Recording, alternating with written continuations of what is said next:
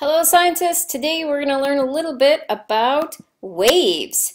And that's why I'm sitting here in front of this piano, my piano, that has the covers removed here, so that you can see the strings below the piano and the strings above. We'll take a bigger look at the piano in just a second. We need to know for this lab that waves transmit energy.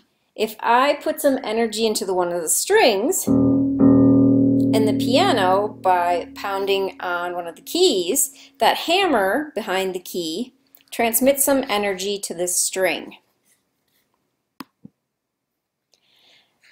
Sound waves are mechanical waves, so are water waves. They need a medium to travel through. This chapter is also about electromagnetic waves. For example, your microwave uses electromagnetic waves, and they don't need a medium to travel through. Sound waves travel through air, and of course water waves would travel through water. The medium, in this case air, for our sound waves here, you can hear the sound wave because energy is traveling in a waveform through the air, which is the medium.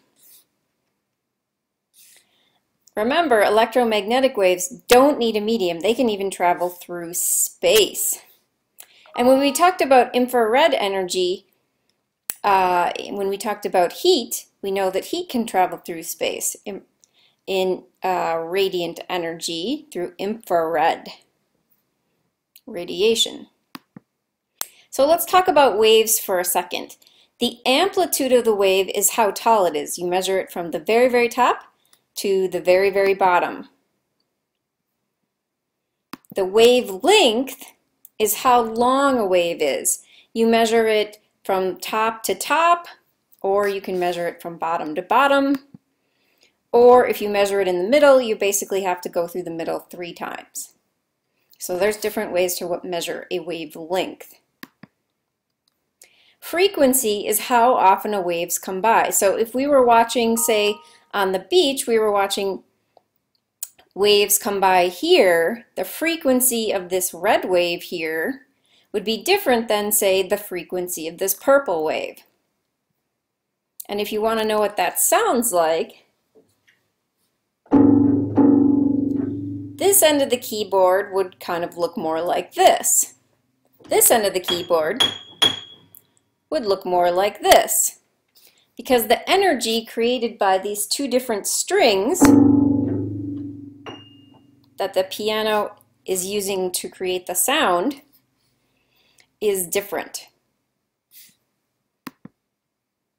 So the lowest frequency, the slowest waves, are going to be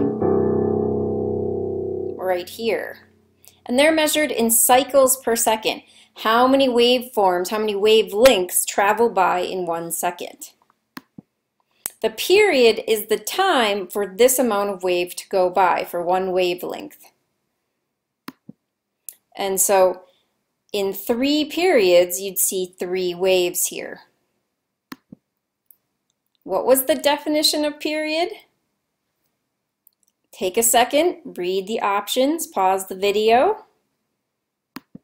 If you guess the time for 1 wave to go by, you're absolutely right. Here, the strings that have the longest wavelength are emitting, that have waves traveling in them that are the longest, are here. The shortest are going to be here. Generally, the tighter, more tightly wound strings are going to produce higher frequencies and more frequent vibration. Oh, this picture is from the inside of a guitar. If you put your iPhone or another device inside a guitar and shoot outwards, you can catch, if you're shooting video, you can capture stuff that looks like this.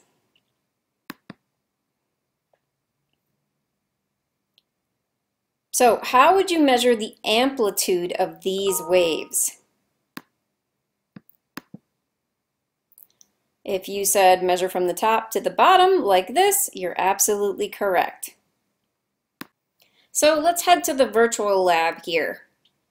If you open up Unit 7, go to 705 and click on the virtual lab, you'll end up with a lab that looks like this. And here we are in the lab. I've done a couple things since I arrived in the virtual lab here. You can move this slider back and forth. It originally starts here. And I've turned on the filter here in the oscilloscope. So let's see what a string sounds like when we pluck it with the clamp at the longest position. If your wave doesn't look like this, make sure you have the filter on. So let's pluck it again. Notice it's measuring the hertz right here. That's how many cycles per second, how many waves go by every second. If we make it much shorter here, we bring the clamp up to 15 and we pluck the string. You can see that the hertz here are going to be much different, and it's going to sound much different. Check out what's going on in the real world in terms of string length with a real piano. Behind me is an upright piano, and I've taken off the wooden panels that usually cover up the strings. Let's look at what we've got on an upright piano and test some of the things that we saw in the virtual lab.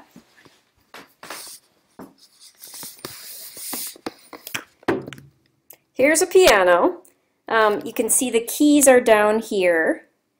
And there are some strings that start in the upper left-hand corner, and they go all the way down across the piano, down by the pedals. They're down here. They're the low strings on the keyboard on the left-hand side. And some of the higher notes come from very tightly strung, shorter strings on the right-hand side of the piano. And they do head down, but they don't go as far down and as far across as the low strings. Here are the high strings. You can see they vary in length depending on what note you're trying to hit. And here are the lower strings that come all the way across the piano. You can see that some of these are wrapped too, some of these piano strings, to make them thicker.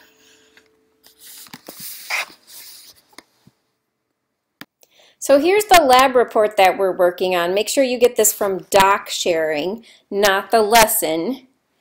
And write the goal of the lab that you're trying to answer. And we're really looking at how does the length of the string affect the pitch or the frequency, the cycles per second.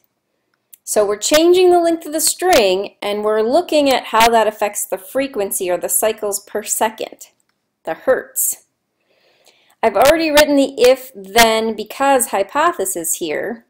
If we change the length of the string, the frequency or the hertz, how often a waveform goes by every second, how many of those go by every second is called the hertz.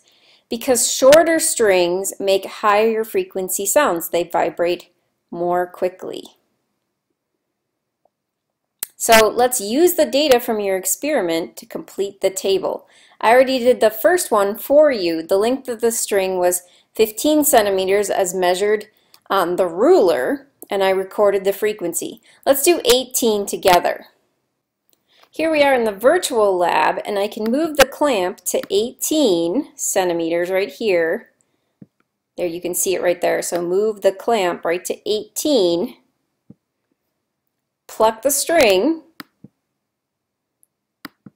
Have to hit exactly on that red dot. And then note the hertz, 387.5. Let's watch the video camera too. So that's vibrating a little bit more slowly than it did at 15. So we saw the hertz on the oscilloscope and we read 387.5 hertz on the oscilloscope. And so you can finish filling in the data on this table, move that clamp to adjust the length of the string, and then record the frequency you see on that under the green waveform where it says hertz or Hz. So now it's time to graph your data. At 15 centimeters, the length of the string is down here. At 15 centimeters, we saw 440 hertz. So I'm going to travel up to 400, and then I look at the lines here, and I know that there are 5 spaces between 400 and 500, so I know that each block represents 20. So this is 420 right here, and this is 440 right here. So I make a dot about right here. Our second point was at 18, and I know halfway between 15 and 20 is 17 and a half, so 18 is going to be about right here. And then the hertz, what we saw on the oscilloscope, is going to be 387. So this line is 380, and 387 is about right here. So our second point is going to be about right here. You can fill in the rest of the data table, and when you have the rest of the data, you can fill out the rest of the graph. So draw a best fit or trend line and predict the frequency with a string length of 10 centimeters. Now you can't actually do that in the lab. You can't go down to 10 centimeters, but you can extend the line that you created on your graph to make a good estimate of what things are going to look like at 10 centimeters. Do you think the frequency is going to get higher as the string gets shorter? Or do you think the frequency will get lower as the string gets even shorter? And then make sure you use your data to support your hypothesis or refute your hypothesis. You don't prove your hypothesis is correct. We don't prove hypotheses. We either support them with specific data, like the number of hertz increased or decreased, and you can use a specific data point. But don't say I'm right or I'm correct. The data supported my correct hypothesis. Be specific and use the word supported, not correct. Thank you so much for coming to lab. Here's what's actually going on in a piano or a violin or a stringed instrument. There are standing waves.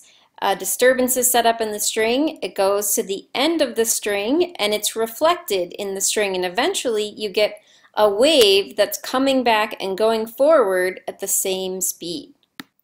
Standing waves are a little bit like light. Light can be reflected. You've all seen something like this. Or you've looked in a mirror, that's a reflection of light as well. And standing waves within a piano or another stringed instrument are sort of the same idea. The energy is being reflected in the string, and that's what we just learned about, standing waves. Thanks for coming.